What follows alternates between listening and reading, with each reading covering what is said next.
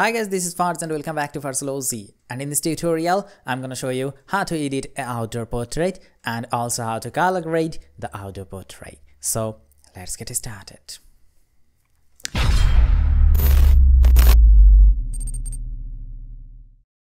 Okay, I will color grade and edit this picture today. Okay, let's see. Okay, this is a little bit distracting. I want to fill with the leaves on this area. So for this, create a new layer and select the clone stamp tool. And here, make sure you have selected the all layers or current and below. Okay, and now press and hold Alt and click and select the source area. Okay, let's make it a little bit bigger, not too much. And now paste. Select the source area and just paste on the area you want.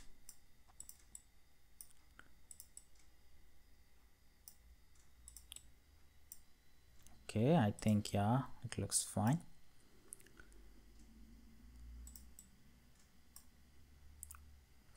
I think now it's fine.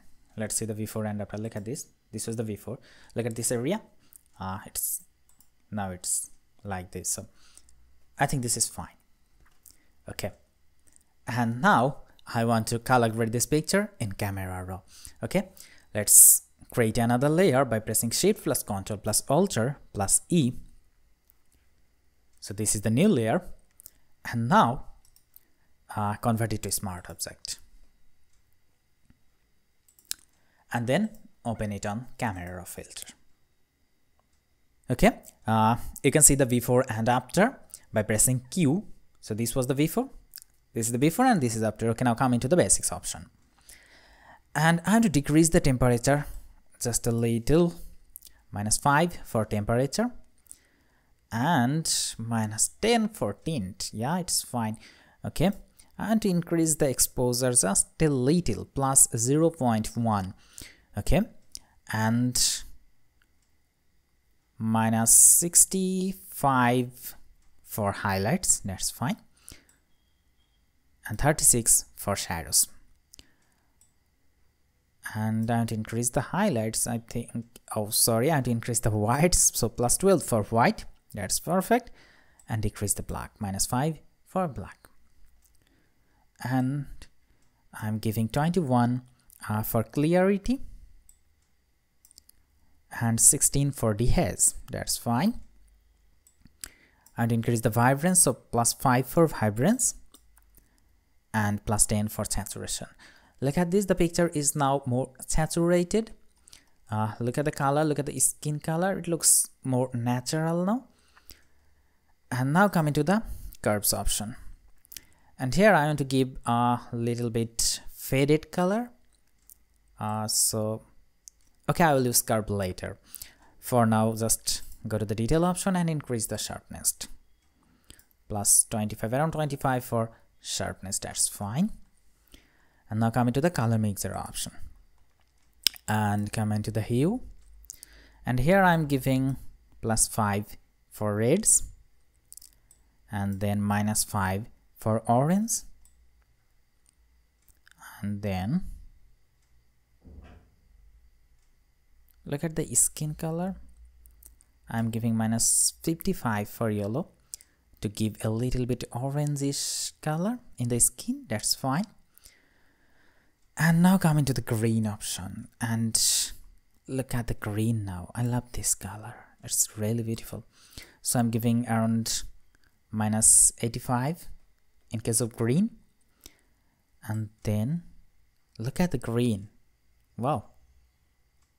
So I'm giving -45 for aquas and then -15 for blues, that's fine. Now come into the saturation option and I have to decrease the reds.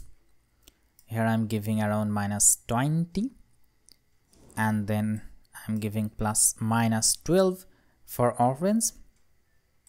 I have to decrease the yellow also, so I'm giving -31 for yellows. And I want to increase the greens to pop up the colors. So here I'm giving +50 for green, and then plus 20 for aquas, and minus 37 for blues. Now coming to the luminance option, and I want to increase the reds, so I'm giving plus 45 for reds, then minus 12 for orange, and then 50 for yellows, and the last one plus 22 for blues. That's fine. And now coming to the color grading option, and here coming to the shadows, and in the shadows I want to give, let's see, I think maybe this color, let's see, 290 in case of hue. Let's decrease the saturation because it's too much.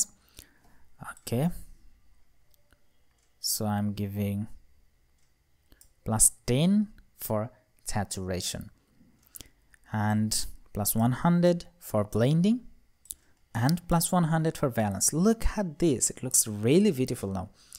It's perfect. Okay, that's fine, it's done. Now coming to the effects option, and I want to add some grain.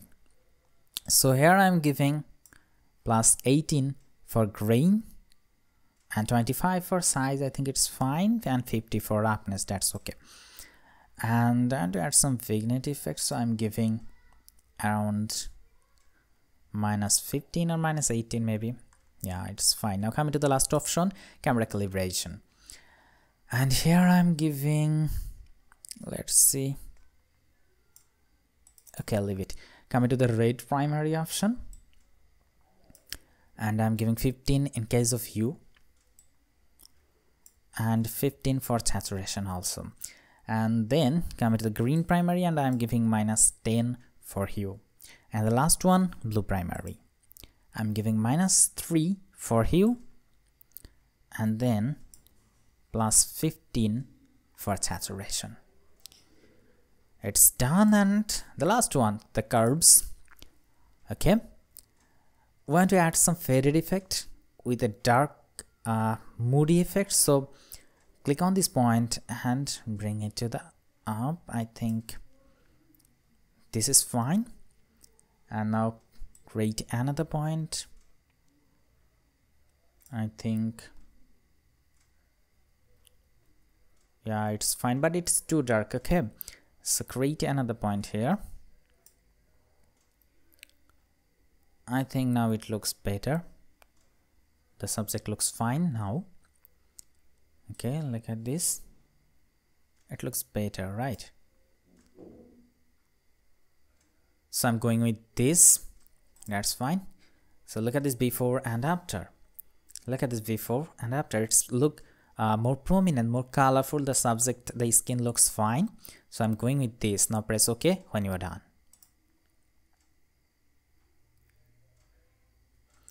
So this was the before, and this is after.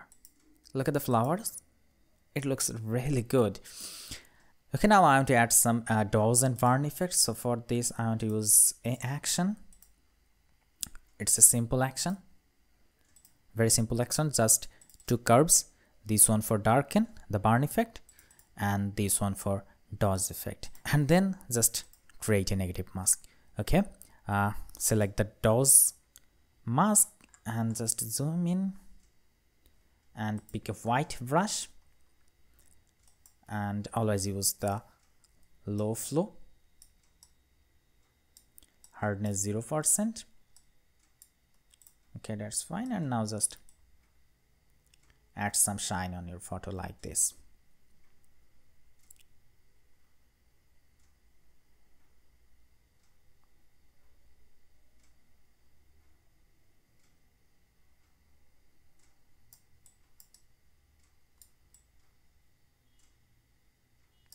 Let's use 2 here.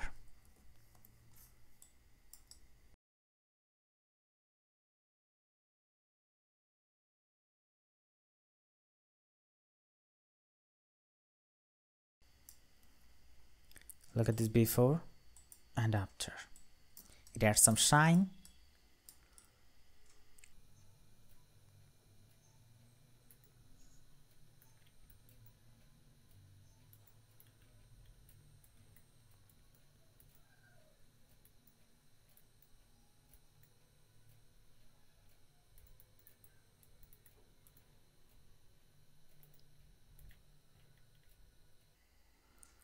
So hide the black and white layer and see the before and after. Look at this. This was the before and this is after.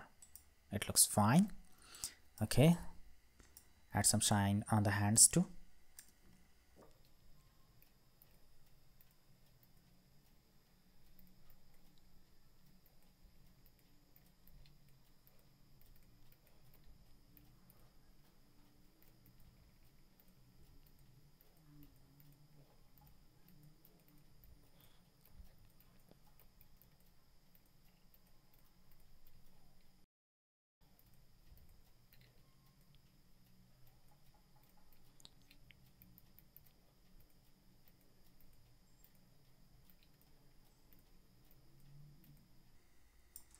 So let's see the before and after. Look at this. This was the before and this is after. Okay, let's zoom out and see the before and after. It looks great. Okay, now I want to add some scratch and dust on the picture. It's not mandatory. If you want or if you like, you can add. Okay, let's reposition it. That's fine. Change the blending mode to screen to hide the black portion. That's fine. Look at this. I want to remove this part, so create a mask and just paint with the black brush like this. Okay, that's gone. So you can see some dust here and there. Okay, you can increase it by pressing Ctrl and J and copy the layer, and then you can just increase the dust a little bit.